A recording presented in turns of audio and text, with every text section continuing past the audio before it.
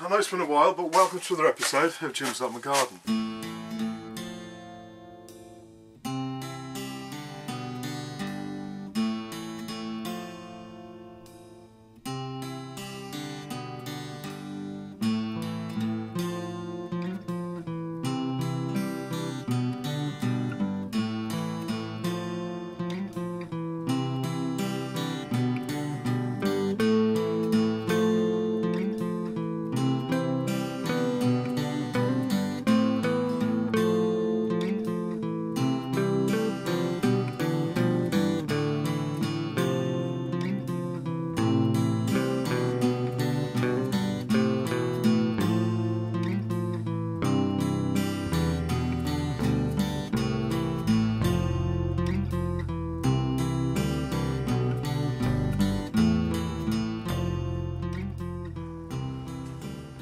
Okay, so it's that time of year now where we can put the broad beans in. Now, I must admit, I don't grow broad beans every year. I've not grown them for a few years now, actually.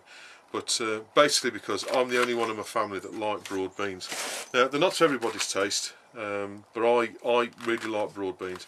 And they're nice to eat them in a lot of different ways, to be honest with you. And it's nice just to have a few thrown in with something else. But anyway, if you want to grow broad beans, I would suggest now is the best time to plant them. You can plant them right the way through into February, but if you plant them now, you can get them started.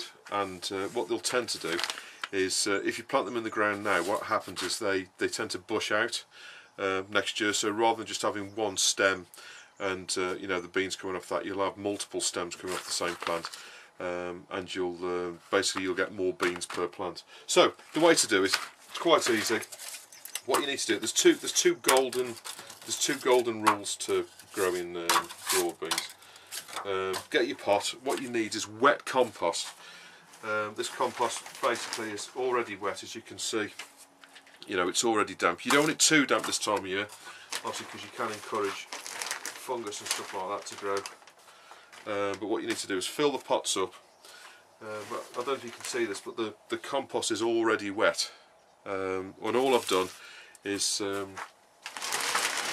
poured some water into the bag of compost, so that it's, you know, that it's nice and wet. Now, what you don't want to do is don't try and plant your beans into dry compost and then water them afterwards. It doesn't tend to work too well if you do that. What you don't want to do is compact it too much either. If you just put it in like that, reasonably loose. Now, you will need to water these occasionally, maybe once a week or once a fortnight over the winter months whilst they're starting to grow. Also, just keep your eye on them, don't let them dry out, but you don't want them to be too wet, because obviously if we do get a frost, you know, you don't want it to damage the plant. But they are hardy little plants, you know, having said that. So we'll just do these. How many have we got there? 8. Now, I'm not going to grow too many of these, because you know I typically grow lots of the same thing. But because there's only me that eats them, I'm only going to grow, for myself, probably about 8 plants, possibly a dozen plants. I might put a few more in after this. But so the beans come from Mr. Fothergill, and these are nice little variety that I've grown before. I think you can see the variety there. Right, so you get 50 seeds in here, which is more than enough, really. Now, some people are tempted to put in a couple of seeds in each pot, but I wouldn't suggest you do that. Just put one seed in. So these seeds are good until 2020. Also, I'm only going to grow a few, so these will do me for a few years. So when you get the beans out, they look very similar to runner beans. Obviously, runner beans look like that. But the kind of flat. Now, what I typically do is just get the bean on its side, push it in. You want to go in about 2 inches deep into each of the pots like that. Push it in about 2 inches. The compost isn't too compacted at all, it's quite loose. You don't need much moisture in there to get them started. So push that in like that. Give them a bit of a tap and get them covered over. Don't be tempted to sort of you know, compact them down like you do with some other, like brassicas. You always try and make the ground nice and firm. That's just nice and loose like that. There's moisture in there enough to get them started. I'll put these beans back in here now. If you, as I say, if you grow them this time of year, what you tend to get is a much bushier plant and more better beans per plant. And obviously, you know, you want to get the best you can out of your plant. Now, I've done 8 because I know 8's going to sit quite nice into a tray. Obviously, mark them up so you know what they are. But to be honest with you, broad bean plants are pretty obvious. You shouldn't have too many things going on in your greenhouse this time of year. So that's the broad beans. As I said, there's 8 there. I might do a few more just to be on the safe side, some spares. But I'm not going to grow many more than 8, to be honest with you. So that's the broad beans. Another thing you can be doing now. Now this is down to personal preference really. Is you can also be planting your sweet peas. I typically grow sweet peas in the spring, but what you can do is you can sow them now for next year. Obviously these are the seeds that we saved a few months ago from the sweet peas that grew this year. What you can do is put these seeds in now in exactly the same way as I've done that. Just get a pot about that big, put 4 or 5 seeds in each pot. With some compost, moist compost like that. Don't water them too much. Leave them in the greenhouse in a warm position, and they will germinate and they'll grow through the winter months, and you will get a stronger plant for it. Having said that, I don't. I prefer to grow the sweet peas in the spring. And what I do is I grow lots of plants rather than just a few. You know, with so I'm not too bothered about the sweet peas, to be honest with you. But with beans, you are much better off planting them now. Let them grow through the winter in the greenhouse, and then come sort of March, April time next year, or even possibly earlier than that. What you can do is, as soon as you've got the ground dug over, plant these out into the ground, space them probably about between 12 and 18 inches apart. You will need to support them, so what's worthwhile is putting a cane at either end of the row and put some string between, so you can just tie the plants up, because they will tend to flop over if you're not too careful. Most certainly as soon as the beans start forming on the side of the plant, they get a bit top heavy and they can topple over like. So what I would suggest you do is plant them sort of between 12 and 18 inches apart in rows similar, you know, sort of 12, 18 inches apart, depending on how much room you've got. You can grow them in a block or in a row. I'll probably grow mine in a block of 8, so you know, 2 rows of 4. You don't need a lot of room for that, and there should be off 8 plants there should be more than enough beans for one person, if not 2 or 3 people, depending on how you like them. But because there's only me and my family that eat them, it's always important to grow what you like eating. You know, don't grow something because you think you should grow it. Always grow it because you're going to eat it, and grow the amount that you're going to eat. Which is why I always grow lots of runner beans and broad beans and stuff like that, because I'm not say runner beans and French beans because I know all my family will eat them. With broad beans, there's only me that'll eat them, so you know, just grow a few.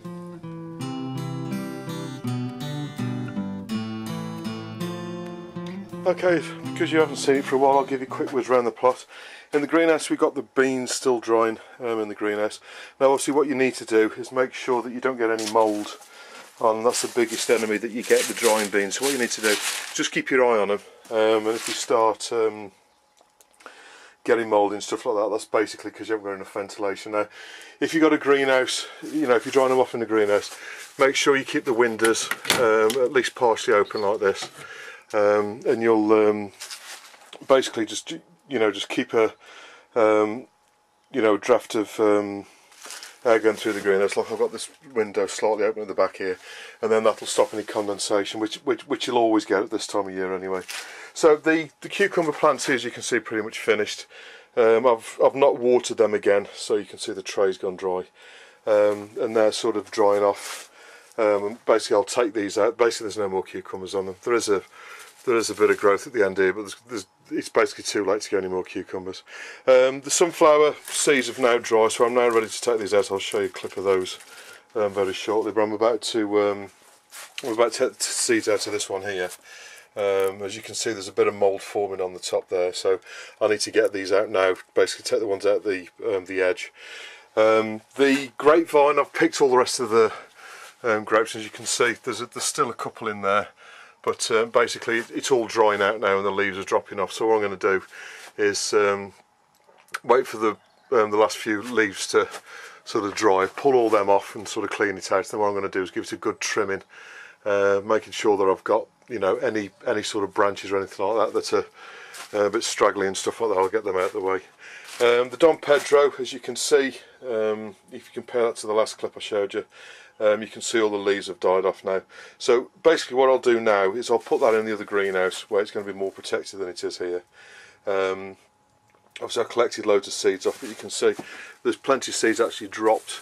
You can see these black seeds here, look, so I might pick those up when I move it, but there's in the bottom of the pot, you can see, I don't know if you can see them, but here there's plenty of black seeds, so I'll just collect the rest of those up for planting in the spring. But the Dom Pedro's kind of died back. The fuchsia is also starting to look like it's the leaves are starting to go yellow and stuff like that, and what I will do, as soon as this is died back, I'll trim these branches right back, so it encourages it to bush out again next year. So that's basically the greenhouse. Obviously not a lot going on this time of year. We have had some alpine strawberries. I don't know if there's one on there at the minute. You can see here little alpine strawberries. Now they're not the biggest strawberries in the world, but most certainly they're the best tasting. It's always kind of this time of year that they fruit. The tomatoes, we've still got a few tomatoes in here, as you can see, not ripening off. There's a couple at the back that are ripening, as you can see these here, but we've had the majority of the tomatoes now. Basically those are the last few tomato plants which I've left in, but I've not been watering them now for a month or so, because what I wanted to do was, you know, if I watered it, it would increase the humidity in here, and obviously I'm drying things in here, and also the blight and that I had, and you can see signs of it on these. These have got bits of blight. So what I'm going to do is, as soon as I've got all the rest of these out, I'm going to clean all the greenhouse out, empty it all out, wash all the glass down, get it all nice and clean for next year. Then I'll take off the top 6 inches or so of the soil, get some J's fluid in here, and clean it all out to minimise the chance of getting blight again next year. So outside we've got the comfreys started to die back. What I'll do is just chop that off and sort of compost all of that. The hollyhocks, as you can see, still in leaf, so I'll leave that, but the first frost will take that out. All of this mint and lemon balm and that I may as well cut back now. As you can see, you know, pretty much all the leaves have fallen off apart from the end few. And this here, as you can see, it's all kind of died back, so I'll just cut all that off to the ground. The sage I'll leave as is for now. I'll just tie that back. I don't want to cut that back quite yet. The oregano here, I'll just chop all that back to the sort of fresh growth at the back. Rosemary, this rosemary bush has been in flower all year. It basically started flowering in, I think it was the back end of January or early February, and it's been in flower all year round. It just hasn't stopped, and there's been bees, butterflies and all sorts on there. You can see there's a bee here just going on it. When you think, you know, we're well into October now, you know, and it's still, you can see the bees here as well. Look, there's one.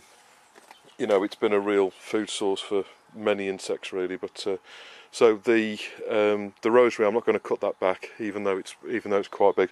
Now rosemary is one of those plants, just like another one is lavender. They really struggle if you cut them back. What you can do is, if you are wanting to keep it trimmed, what you need to do is cut it back a little bit every year. But what it will do, if you cut it right back, you will basically kill the plant. So if you have got a big bush like this and it's getting in the way, what I would suggest you do is cut back some, let it start growing again in the spring, and then start cutting it back again, and cut it back in stages. Don't go in and, you know, and have a mad chop down, because more likely than not you'll kill the plant. So rosemary and things like lavender and things like that, they really don't do well if you cut them back all in one go. This is where the basil was. Obviously that's all died back now. This is the other comfrey plant here. Again, that's all died back.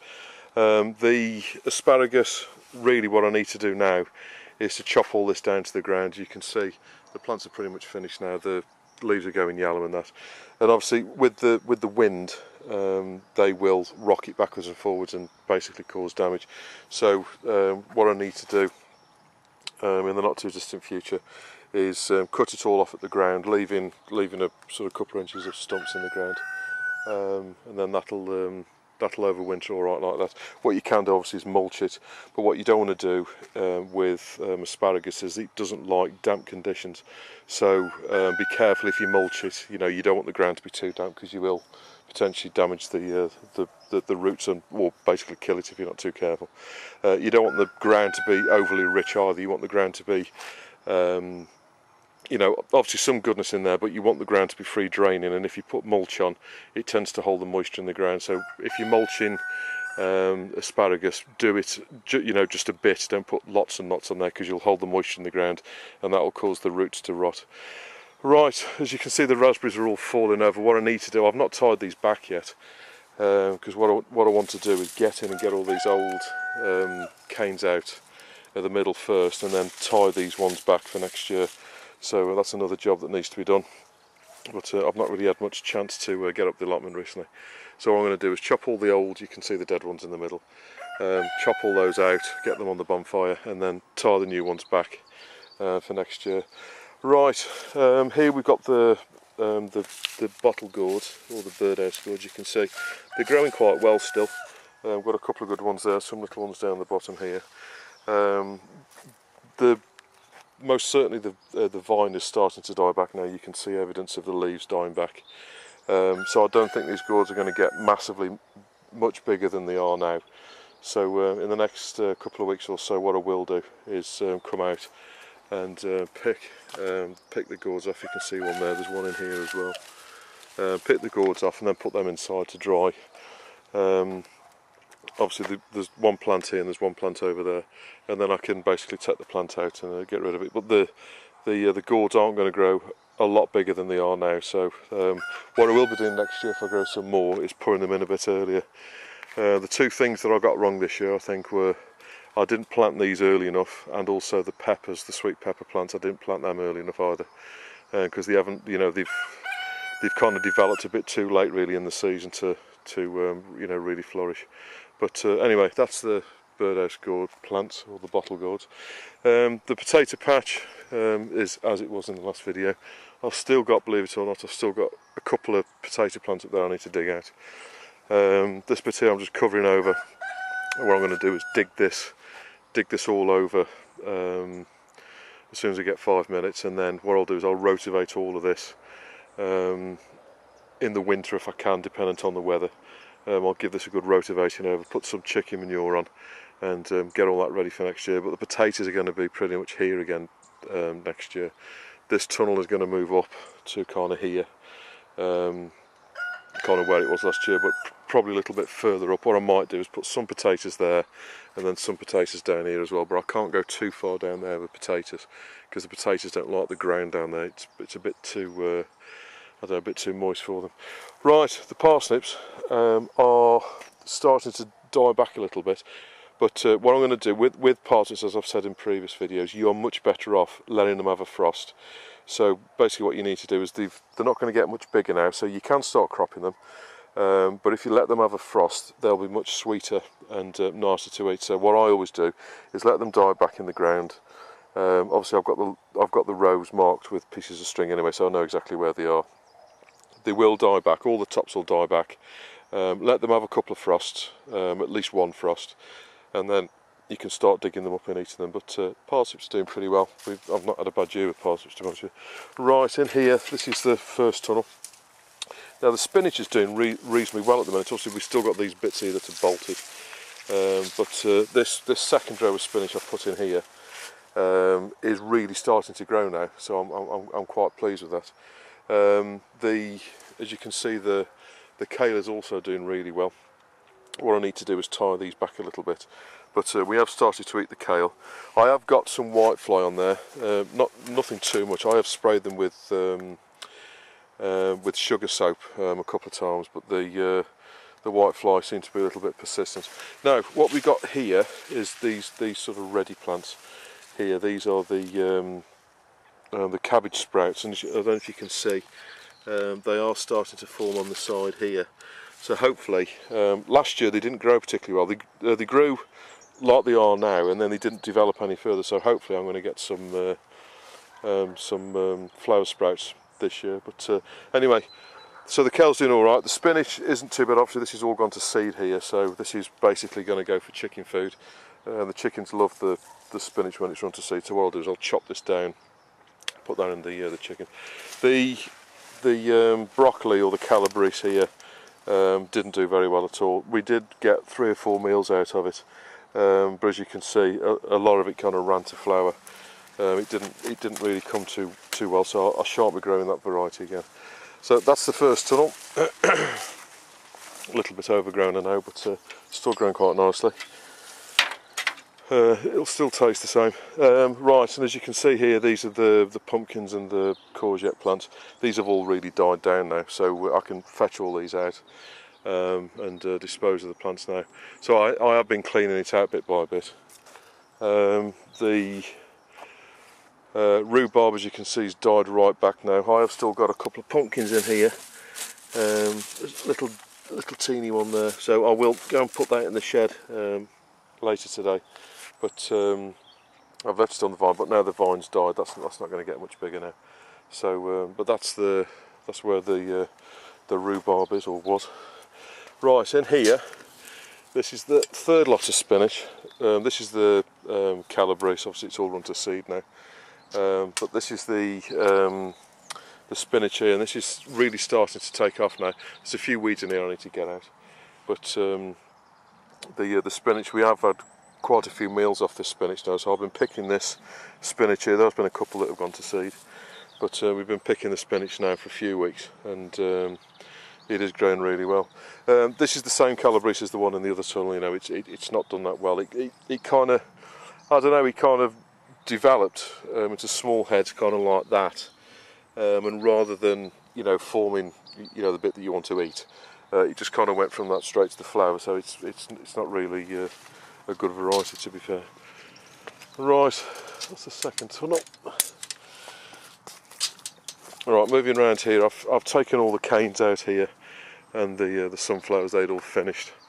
So that's one of the jobs I did a couple of weeks ago. I left the calendulas in so they could drop the rest of the seed on the ground. I think they've pretty much done that now, so I can clear all the rest of this out. And I'm kind of halfway through taking the beans down, as you can see. These ones are still here. I left these here because they were being protected by the tunnel there. But all of these beans here I've taken out. I've just left the stalks on the side there, the vines. What I will be doing is just letting them dry out, and then I'll put these on the bonfire in a couple of weeks. This is the mashua. You can see it's still growing, and we're actually getting a few flowers on it now. As you know, it's actually in the nasturtium family. So they've grown really well this year. So I'm hoping when I dig the roots up, which is the part that you eat, they're like kind of carrots about sort of 4 or 5 inches long, with white with purple bits on them. So hopefully I'll get plenty of good sized roots on there to have over the winter. But that's the mashua. Obviously all the beans here have gone, and this is the other side of the parsnips. And this ground here is really sort of clear under here. That's why I've been covering it with plastic. We have had loads of rain recently, so it's not been the best weather to come up the allotment. As I say, there's still a few, there's sort of 4-part rows here of potatoes to dig out, but I'll be digging these out in the next few weeks, as and when I get time. This is the other bottle gourd plant. I can't seem to see any at the moment. There were some on there. There are some small ones. The big one there seems to have vanished. But anyway, the not doing too badly. There were actually some. I seem to have lost all the gourds off this one for some reason. There's still a few apples on the tree. I have picked some already, but there are still some apples, so I'll be taking them down in the next week or so. But anyway, that's the apple tree and the pear tree and everything down here. As soon as I've got these raspberries done, what I need to do and got these vines out of the way is, because these espalier trees, what I need to do is, obviously there is some growth on there, so what I'll need to do, particularly on the jostiberry bushes here, is sort of trim them back, because they've got loads of shoots and branches on that basically shouldn't be there. So what I'll be doing is sort of trimming all them back. You can see the cherry tree in the middle's got these shoots, so they need to either be tied in or cut back and sort of whatever else. So that's that. The beans that were here, as you can see, this is where most of the activity has been going on here. I've been reconfiguring the path here, and this is one of the main reasons why you've not seen any videos for the last couple of 3 weeks. I'm putting another greenhouse in here, which is another 8-foot wide greenhouse like this one here. So what I've been doing is I've been moving, believe it or not, to do this I've had to move 20 slabs. I've had to take them up off the path down there and move them here, because I needed 2.5-foot slabs to make the right pattern for the greenhouse to sit on. So there's going to be another greenhouse here shortly, and there will be some videos coming out on that. I have been videoing whilst I've been doing it, but I've not obviously put them together yet. So look out for those, they'll be coming in the next few weeks. But there's going to be another greenhouse here, and then this back bit here. I'm not quite sure what's going to be going on with this next year, but what we got in here at the moment is these are the Yacon, and you can just about see the tubers there. So that's the Yacon there. Now what you're supposed to do with these is wait for them to have a frost. Now the one that was in the middle here, just there, actually snapped off in the wind the other day. That's why I've got all these poles holding it all up. They're about kind of 10 foot high now, 8 to 10 foot high. So what I'm going to be doing with these is just cutting them off at the ground, leave about 4 inches on the ground. Again, just like the parsnips, let them have a frost, and that sweetens up the starch in the vegetable, and then you can dig them all up out of the ground. And obviously there's one plant here, there's one plant there and one plant there, and that's basically it's the root, sort of this part here that you eat, so that you can see the actual tubers in there. Now I'll be saving some of the smaller ones for next year to plant again, then all the large ones I'll be eating those. What we've got in here are the little coloured potato type things, a colour. Now I'm going to be digging these up in the not too distant future, but they're all here. That's these plants here. They kind of look like a bit like a begonia, but as you can see, these have grown really well this year. I don't know what I'm going to get under the ground. I'm not going to tempt Providence either, because last year I had some pretty good tops on them. I don't know if you remember, but when I dug them up there wasn't a lot under the ground, to be honest with you. So I'll be digging these up in the next few weeks when I get 5 minutes. But that's what the allotment looks like. I think we're on the 26th of October today, so that's what it looks like at the minute. Sorry, quick additional, these are obviously, this is the second greenhouse. We've still got the pumpkins ripening off there ready for Halloween. As you can see, the jalapenos there are now starting to turn red, so I'll be harvesting those in the next couple of weeks. The sweet peppers, I don't know if you can see, but there's plenty of sweet peppers in here. Now these are the ones that really I should have grown a bit earlier. Now there are some paler ones as well. I was hoping that this would turn yellow or possibly red or orange, but I think I'm going to have to pick them because the weather's getting in the way that it is at the moment. I think I'm going to have to pick these green. Obviously they all start off green, and then they will change to either yellow or whatever as they're developing. But I was hoping that this may turn yellow, and these ones here. But by the look of it, I think I'm going to have to pick them as the green. But there's loads of fruits on now, as you can see. There's 1, 2, 3, 4, 5, 6,